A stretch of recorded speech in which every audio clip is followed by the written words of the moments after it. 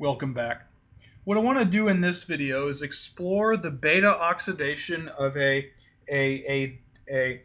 unsaturated fatty acid, and it's a polyunsaturated fatty acid, and specifically it is linoleic acid. And of course it's going to be ligated to CoA. So essentially what we have is this. And it has a double bond at carbon number 9, so 1, 2, 3, 4, 5, 6, 7, 8, 9, 10, 11, 12, 13, 14, 15, 16, 17, 18. So it has 18 carbons, and it has double bonds specifically at carbons 9, and carbon 12, and it has 18 carbons. Okay. So what I want to do is I want to really explore and figure out exactly how much of everything we're going to get from this. And what I'm going to do is I'm going to abbreviate FADH2 as F, abbreviate NADH as N, and acetyl-CoA as A. So let's do one round of beta oxidation. In one round, I'm going to shorten it by 2 carbons. So that 9 is now going to be a 7. So the double bond is going to be at carbon 7. 1, 2, 3, 4, 5, 6, 7. Right? So now this double bond's at carbon 7. This is carbon 10. And this is carbon 16. Right? So I generate an FADH2, an NADH, and an acetyl-CoA. Fair enough. Let's do a beta oxidation again. So it's going to shorten by 2 carbons again. So now this double bond is going to be at carbon 5. So 1, 2, 3, 4, 5. Okay. And so this is carbon 5, this is carbon 8, and this is carbon 14. Right? Well, and actually I generated an FADH2, an NADH, and an acetyl-CoA. Let's do another round, because we can still do that, right? So I'm going to do another round of beta oxidation. And I'm going to shorten it by 2 carbons again. So it's going to be at carbon 3.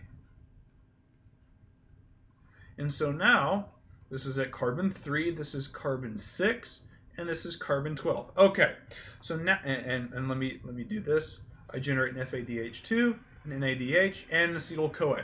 Now, this right here is where it gets interesting, because now I'm going to have to use a completely different set of enzymes.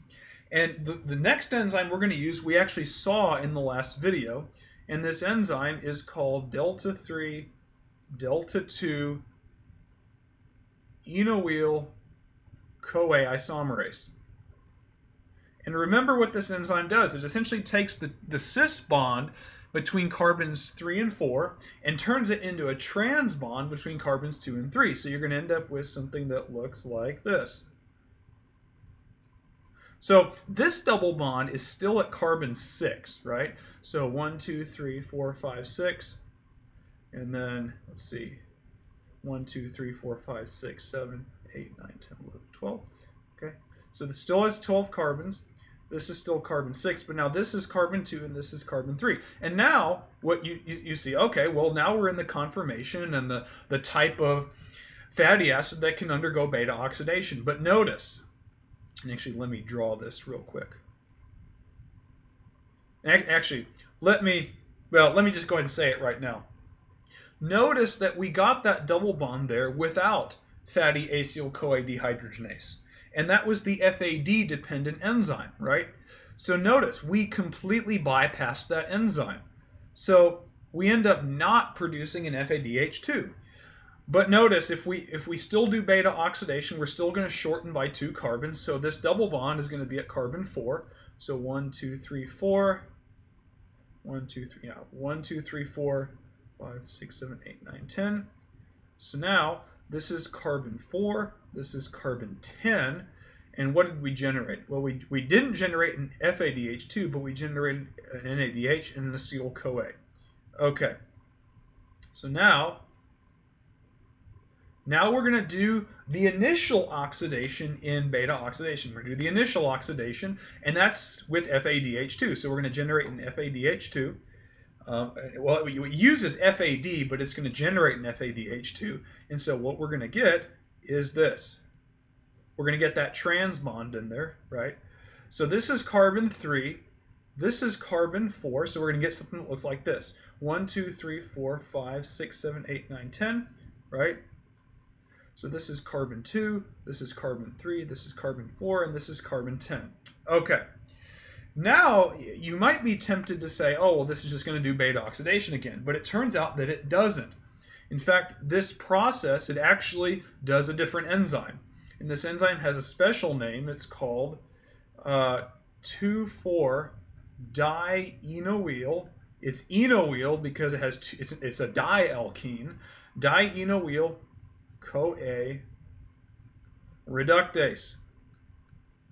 And this enzyme is NADPH dependent. Notice the P. It's phospho-NADP or phospho-NAD, and it burns the NADPH and regenerates NADP+. Now, this should tell you something. Number one, that the cell doesn't want to have to do this very much. If you're, you want to supply, if you're going to be oxidizing fat, you want to be oxidizing saturated fat. NADPH is a molecule. It's a very precious reductant that's used for biosynthesis reactions. If you don't want to have to use it, you don't want to have to use it. So essentially, if you can avoid oxidizing this for energy, you want to avoid it. Essentially, this is sort of a waste. Number one, because you're burning an NADPH, but also because we bypass generating FADH2. And we bypass it, and what I'm going to do is in purple, I'm going to show the steps that we bypassed the FADH2. So we bypassed it at that point, and now we just wasted an NADPH. But anyways, the product of this reaction, essentially you can think about it like this.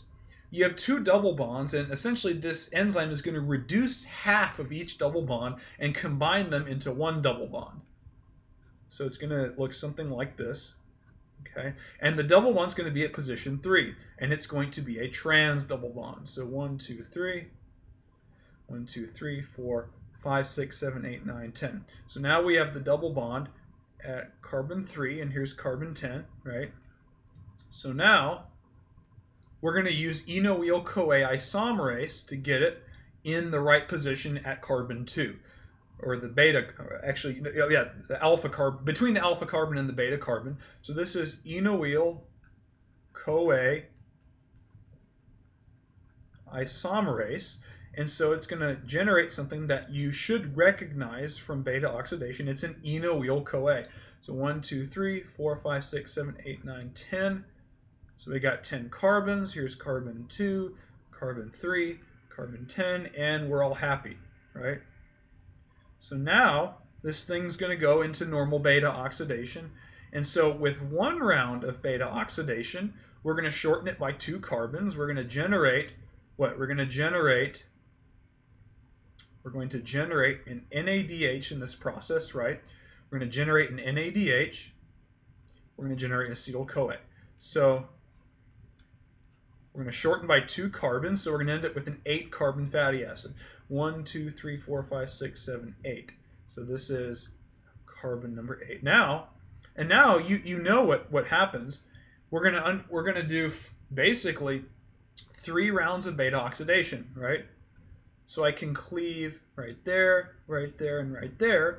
So I'm going to end up generating 4 acetyl-CoA, right? 4 acetyl-CoA. That's going to be 3 NADH, right? And it's going to be 3 FADH2, right? So now what we have to do is we really have to just tally our total. So let's make a table. Let's make a table. So here's going to be acetyl-CoA. Here's FADH2, and here's NADH, right? So let's come over here. And regroup. What I'm going to do is I'm going to mark them in yellow. So here, let's do FADH2 first, because that's usually the most difficult one. So here's 1, 2, 3, right? But then we bypassed it, right? Then we bypassed one of them, right? Then we did a round of beta oxidation. Then we got another one, so there's 4, right? We keep following our work, right? So we had 4. And then we got 3 more. So FADH2, we got 7, right? In terms of NADH, let's go back. In terms of NADH, let's do that in this blue color. We got 1, 2, 3, right? 1, 2, 3. Here's a 4th one, right?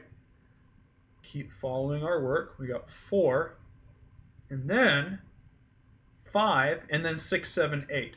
So we got 8 NADHs. And in terms of acetyl-CoA, all we need to do is figure out the total number of carbons, assuming it's even number, and it's 18, and just divide by 2. And so the total number of acetyl-CoA is 9. Now there is one other consideration we have to take, and actually some people will actually say that we got 7 NADHs, but that's not technically correct. They'll say, oh, we only got 7 NADHs. Well, the reason they say that is because we burned an NADPH, right? We burned an NADPH. So if I come over here with another tally, right? Let's make another one and say this is NADPH, so we'll put a P there. It's going to be -1, right? So we actually generated 8 NADHs, but we lost an NADPH. And some people will actually kind of combine those two, even though they are biochemically different molecules. Okay? So what did we see in the oxidation of this fatty acid? Well, we saw that we actually lose 1 FADH2. We get 1 less FADH2 than if we were to simply, oxidize what? If we were to oxidize 18 carbons, would be stearate. If we were to oxidize this completely saturated stearate, we would have gotten, what? 8 FADH2s, right? We would have gotten 8 FADH2s, but we saw we only got 7. And that's because there was the double bond in there. The other thing that makes this sort of a waste of a pathway is we have to burn an NADPH. And it probably isn't apparent to you in Biochem 1 yet, but in a lot of lots of biosynthetic reactions, you have to use NADPH. So you're essentially wasting it on this. And if you had to choose between oxidizing saturated fat and unsaturated fat, you would definitely want to go with saturated fat because you get the maximum FADH2. And of course, in the case of saturated fat, you don't have to waste an NADPH. So this is our tally for linoleic acid. So I hope this video helped. See you in the next video.